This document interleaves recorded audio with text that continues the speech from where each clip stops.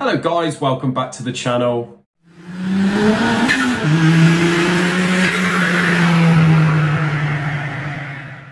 So, Moni warranty videos. Haven't done one for a while, I'm sure you've missed one, but I've got a beauty today. This one, actually, it happened probably about a year and a half ago, and so it's not recent. Just thought I would tell you all about it because although some of the other ones are almost ridiculous, or this one here did sort of upset us a little bit because it was regarding an engine we did for a friend of ours, a very good friend of the business. He used to pop in and out and see how we were getting on, give us lots of support just before we sort of took over the business, John and I, which was what, nearly 5.5 years ago now. And yeah, we regarded him as a good friend, really. He's got a couple of classic cars, one being an MGT F, which was I believe it was 1954. Now he'd had the vehicle restored. It was a beautiful car, and we'd done sort of work on this engine over the years. And we did actually do a complete engine overhaul on it before we bought the business. So it was probably a year or so before that. It was I think it was the 1250 engine, you know, completely gone through. The only thing that was non-standard on it was the cylinder head. The camshaft was uprated, and he had a fairly trick rocker setup on it. And also we fitted a modified rear seal. That's the rear crank seal. I don't know whether any of you are familiar with those. They do them on various old engines, really. So you do away with, on some stuff, you'll do away with the old rope type seal, and or the scroll type, and you sort of machine that off. Depending what kit it is, depends on what type the modified seal will be. But this type in particular was a sort of two-piece aluminium seal carrier that sort of bolted together, bolted onto the back of the block and the sump, I believe, and then held, you ground the crank, so it sort of held a modern rubber type seal. Now, I don't know whether any of you out there can picture the TF engine. It's got, on the block and the sump is all like a cast in, it's almost cast around the flywheel. So it's, I don't think you can get the flywheel out without removing the sump. It's very tight, you know. So anyway, did that engine 6.5 years ago now, maybe 7 years ago. So this gent came back to us, no problems. I mean, he'd been all over Europe with the thing. He does the miles, he does use it. So I've just brought him up on my computer so I can remember some dates.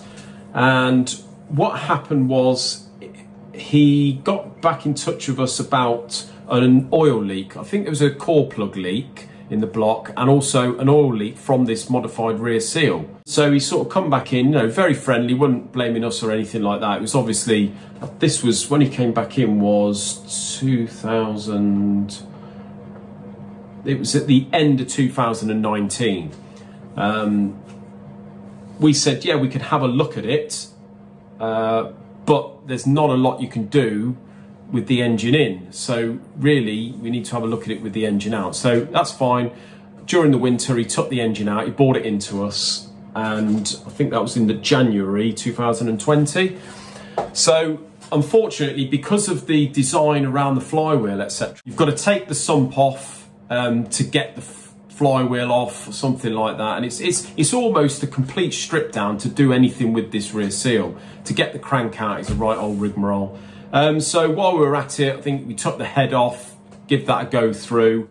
If I just have a little look on the invoice, I did invoice him at the beginning of March 2020, and the bill was about £1,450, something like that. So being a friend, and this is one of the reasons for this video, it didn't warrant having a full engine overhaul because he'd only had one a few years earlier, but we sort of said, look, we'll get it apart and we'll sort of do anything it needs on the way. But, you know, if anything goes wrong, because obviously the way we like to work, or the way we definitely work now and don't do anything but, if we take it to bits, it's all done. Whether it needs it or not, it's all done again, and we will then stick a warranty on it unless it's competition use. So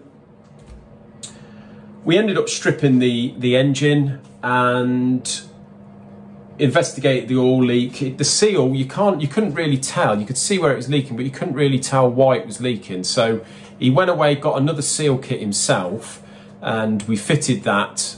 No reason why it shouldn't have worked. We sort of put it all back together. I think we deglazed the bores, put a set of rings in at the time, which we wouldn't do now.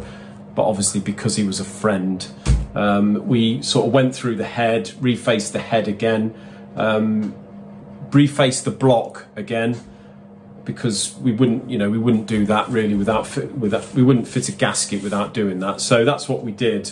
Now, bear in mind, it says on here there was 20 hours labour in there, so £1,000 of that 1,400 odd was labour, and then you got VAT on top, VAT inclusive of that 1,400 odd, so it wasn't a lot of money we charged him. Anyway, it goes away, and basically I think it was, so that was March. In June, he brought it back saying he'd still got an oil leak from this rear seal. Wasn't really kicking off, because we said, look, we normally like doing it properly, obviously, but he didn't really want to spend the money. He reckons it didn't really warrant doing a full build, so it was one of those really. So he come back in, in the end of June, he came back with this oil leak. Now, prior to that, when we did the 1,400 odd pound build, he said, look, just do that. If it happens again, I won't hold it against you. And I specifically remember hearing him say, I won't hold it against you. So end of June, comes back, still got an oil leak. So we investigated the oil leak, and it turns out it wasn't, it didn't look like it was coming down from behind the flywheel. So we were a bit mystified. We give him another bill there because we had to do some other things, or we had to get it on the ramp and take the gearbox off and stuff like that to sort of have a look. Anyway, he goes away. A month later, he rings us up. It turned out that it had got a gearbox oil leak. So that was that. About 2 months later, he rings up. Didn't say how many miles he's done. Bear in mind, this was the summer, so he could have done tons of miles. I don't know. I didn't know where he'd been. But he basically said, it's still leaking oil. It turns out that he thinks it is engine oil. And what he's going to do is he's going to take the engine out and he's going to send it up country to this MG specialist. Now, I'm not going to mention a company name or any names at all on that. He said, that's what I'm going to do, and I'll let you know what he says. And I said, well, he sort of almost lost confidence. By this time, he's not getting shirty, but he's not that happy. It was one of those really where, understandably, okay, we didn't charge him that much money, but we sort of did go through it. And if he's got a leak from this rear seal, then, it's one of those. It was just the fact that we didn't really want to get involved with it and do it the way he said. And he did say he wouldn't hold it against us. But by now, he's starting to sort of hold it against us. So he decides he wanted to send it up country to this chap. So he sent it up there. The guy stripped it. And I actually rang the bloke, the guy who got it stripped, and spoke to him to see what he found. And he said, this was a guy that he does a lot of these MG TFs, and he sort of knows them inside and out, and he's fitted a lot of these rear seals. So I rang him up. I said, what have you found? He said, look, to be honest with you, I've spoke to the customer and I've said, look, most of what you've done it doesn't need to be done again. It's all absolutely perfect. The seal does look like it's leaking, but it's not disastrous. He said, but I'll tell you now, I've told the guy this. And bear in mind, the customer went and got his own seal kit. He said the seal kit he's supplied is a bit crap. We supply this other one, blah de blah, and I guarantee it won't leak. He said, so bear in mind, you know, you face the block, the bores are fine, the head's all done. All we've got to do really is put it back together. And he said to me, I don't expect the bill will be any more than sort of what he paid you, really. If we've got to put some more parts in it, it may be a little bit more. About 6 weeks later, the guy finally gets it finished. The customer then turns around to us or sends us an email, and I've still got all the emails, sends us a sort of pre-solicitor's email stating that he's had his engine back. The guy found lots of faults, and the bill was, I think the bill was about £4,500.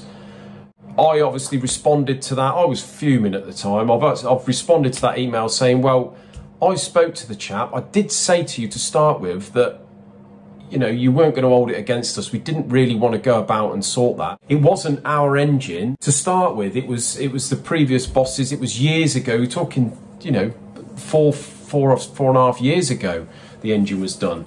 But if you had an oil leak, fair enough. You know, we could have given you your money back or something like that. But anyway, I spoke to the chap that you sent it to, and he said to me, he promised me that it wouldn't be hardly any more than what, you know, we were, what we charged you. But turns out he was lying. I don't know whether it's his sort of sharp practice that he uses. I haven't got a clue, but very naughty. We would never do that, and I was absolutely livid about it.